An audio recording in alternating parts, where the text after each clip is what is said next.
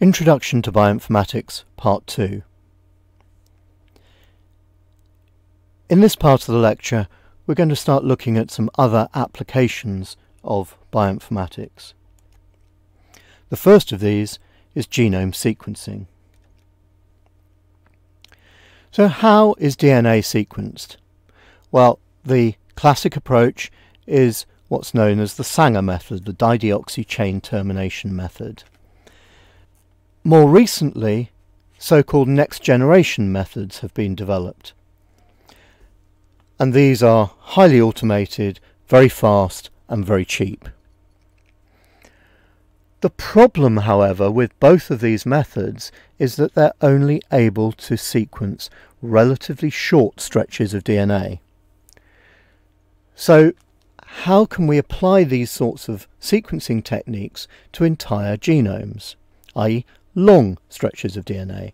So in the Sanger type methods, we're only able to sequence up to around about 2,000 base pairs of DNA in one sequencing run, and for the next generation methods, depending on the particular method, it's generally less than 600 base pairs.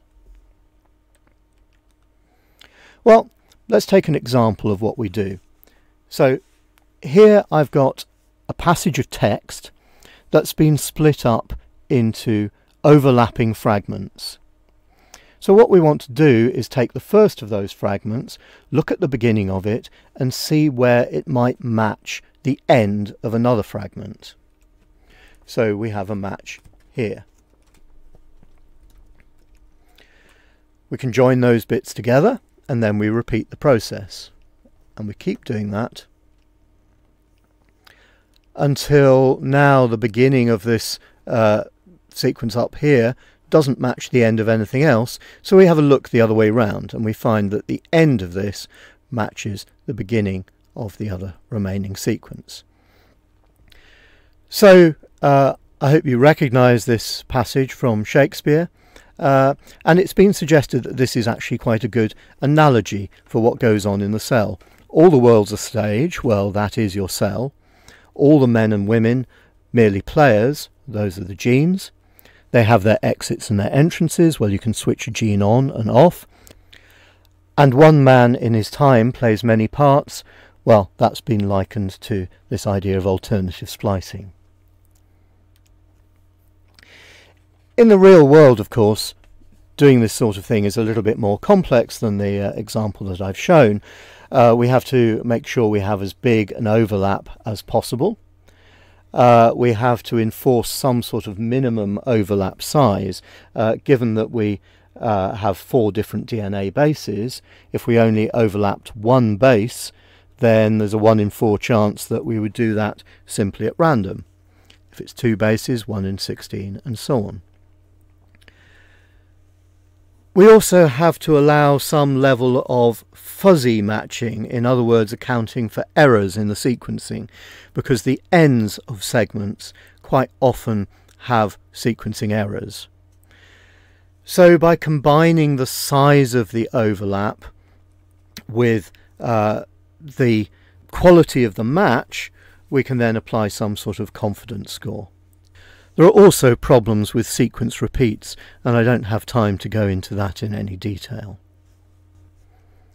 One of the things that I mentioned in my description of bioinformatics was that we can use analyses of data in order to perform predictions. And generally these days, those sorts of things are done using software known as machine learning methods. And this has really become an essential tool in bioinformatics.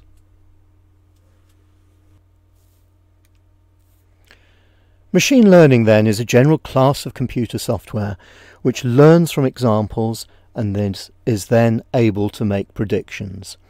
So the main concepts of machine learning are that we start by training a machine learning method with examples of whatever data we're interested in, for example, transcription start sites, intron-exon boundaries, sequence composition, secondary structure of proteins, and so on. The method then learns features from those real examples, and you can apply the trained system to make predictions. There are many such methods, including neural networks, support vector machines, decision trees, naive Bayesian classifiers. I could go on and on. There are lots and lots of them. But neural networks are quite an interesting example because they borrow from ideas about how the brain works.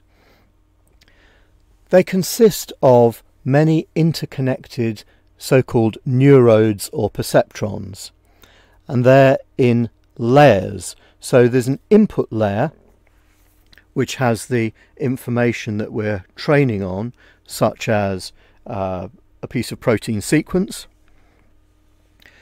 That's then connected to a hidden layer, and that in turn is connected to an output layer which describes the characteristics that we're trying to predict. So during the training we might say, here's a bit of protein sequence, a little window of say 5 residues in this case, and our output is either this is beta sheet or alpha helix, or neither, if neither of those is switched on. So this type of approach, basically what you do is you give it lots of these patterns, and what the system does is to learn these weights that we put on the connections. So if we look at one of these neurodes by itself, it's very simple. It's just a simple mathematical operator. It takes these inputs, capital A, B and C, and it learns these weights, little a, b and c, so that the output is some simple function of weight little a times input big A plus b times b plus c times c. In doing that learning, it's trying to minimize the errors that it sees in the predicted outputs compared with the actual outputs. And then once you've trained it, you can apply it to doing real predictions. Moving on then to look back at the data sources again and looking at annotation, which is really the human factor in all this. What do I mean by annotation? Well, obviously the authors or the scientists who did the work, references to papers, methods that you use, cross-links between databases and databanks, so-called feature tables highlighting segments of biological significance such as coding regions in DNA or active sites in protein sequences of enzymes, but also more general descriptions. The problem with these is whether they can be parsed and understood by a computer. Obviously, a piece of text is easy for a biologist to read, but if you're trying to analyze data automatically, then these pieces of text may not be comparable in a sensible way. So often we use things like so-called restricted dictionaries of particular keywords, or ontologies, which are a bit like dictionaries that form trees in order to describe these things so that they can be compared automatically. So just to give an example of an ontology, we could apply that to names of animals. So we could say that a mammal inherits all the characteristics of an animal, but also has specific characteristics of producing milk. And similarly, we could say that a lion inherits all the characteristics of a mammal, and therefore all the characteristics of an animal, and so on.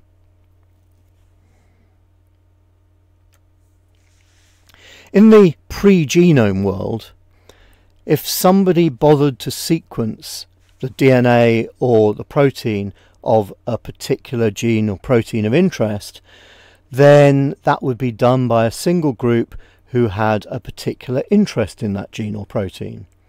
The annotations then would be grounded in experiment and written by the real experts in that gene or protein. Now, the quality of the raw data, in other words the sequence information or structure information, is as good as the methods that produce it.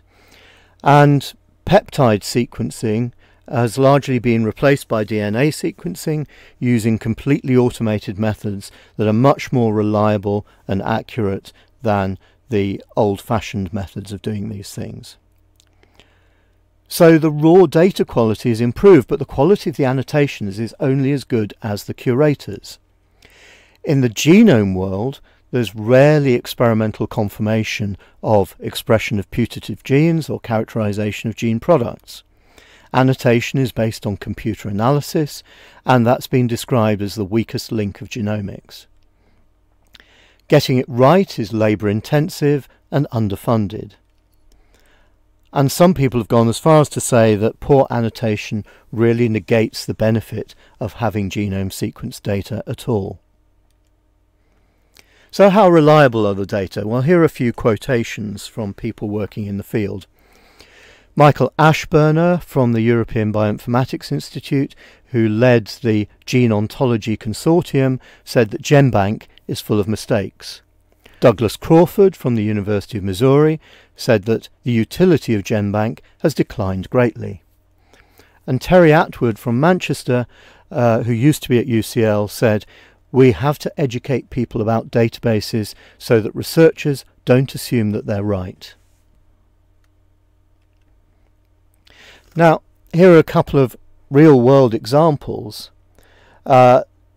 Keith Yamamoto, a biochemist from UCSF, said scientists would rather share each other's underwear than use each other's nomenclature. Now, this is an example of a particular protein and the gene that encodes it, and there are, 10 different names here for the same gene, because different groups haven't collaborated with each other.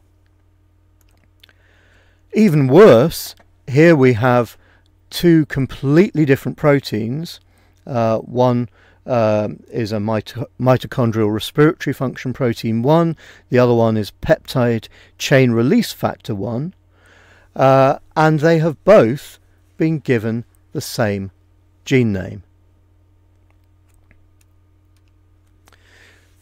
So this means that annotations are bound to change. As genomic data grow and methods improve, the annotations will improve. The corollary of that is that annotations will be in a state of constant change. And does that mean that completed research projects will have to be revisited? Arthur Lesk, in his book on bioinformatics from 2002, said, "Databanks will become a seething broth of information, growing in size and maturing, we must hope, in quality." In summary then, handling of data from molecular biology is impossible without bioinformatics. And this is particularly true with the huge volumes of data being generated by the genome projects. Just to summarise then the key points, we looked at primary and secondary databanks. We looked at databanks versus search tools with some examples, those examples being BLAST and FASTA. They are search tools that can be used to search the same types of protein or DNA sequence databanks. We looked at dot plots and the basic concept of trying to trace through that to find the best alignment. In other words, this idea of dynamic programming. We looked at local and global sequence alignments. What are the differences between them and why local alignment is very important when we're looking at proteins or genes that contain multiple domains.